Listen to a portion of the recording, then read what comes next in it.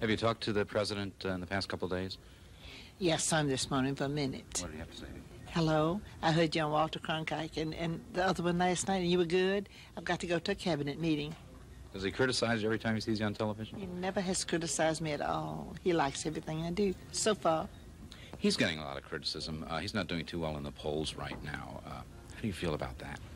But this is the fourth time I've been asked that in the last 5 minutes. I told you there were no new questions. I don't believe in polls. I said I've never seen anybody who was polled. I don't know where they get the polls. They don't worry me at all, because when Jimmy ran for president, it was 1,000 to 1 against him. You see what he did. You think he can do the same this year? I certainly do. I think he'll because he'll win the nomination, and he'll win the presidency. Here's another question. I'm sure you've heard a lot about it. Yeah. What was your reaction to Senator Kennedy? I thought it was an excellent speech. He has a good speechwriter, and I thought he delivered it beautiful.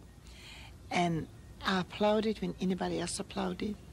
I really thought it was great, and I enjoyed the accolade that he got.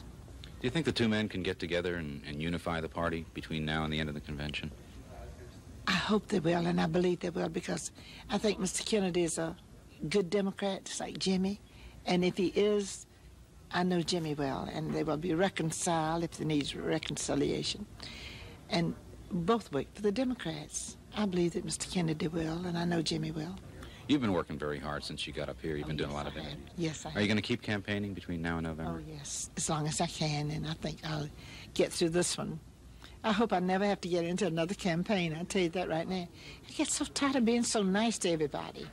Well, you don't have to be nice to me if you don't want to be. We'll see you in Atlanta when you come through. Thank you. It'd be a pleasure.